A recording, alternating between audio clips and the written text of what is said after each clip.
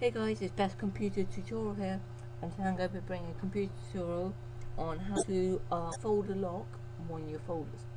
So basically put a password on a folder. Okay, so basically first of all what you want to do is right click on the desktop and go new folder and just put it wherever you want. So say hello YouTube. Okay, now you want to put something in there, so if we just open it up quickly, just go copy, paste. So I've got something in there. Close. Then you want to go like right click, compress to hello youtube.zip. See there? So now a zip folder will show up here. So I've got the zip folder here. Open it up. Okay.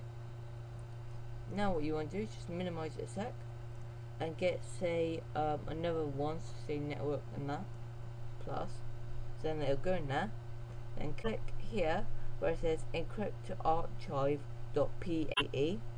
So that will what it look like to you, but then just click on it there, then click add, then put a password. Hello. Now another folder should come up here, so now you can delete that folder. Now when I open this folder up,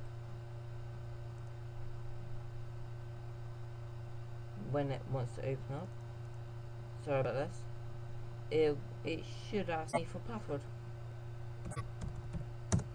Oh, not even open. And it just said, do you want to remember it? So no, so I won't be using this. And then there you go. Make sure you please rate and subscribe for more computer tutorials. Oh, this is annoying.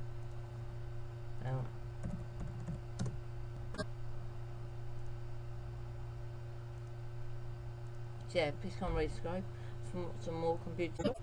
Please leave a comment below saying what if there's anything you're stuck on. If you're like stuck on like how to do something, videos are on YouTube, I'll PM you with the link. And if there's something else not on YouTube, I will do a tutorial as soon as possible. Thank you for watching and goodbye.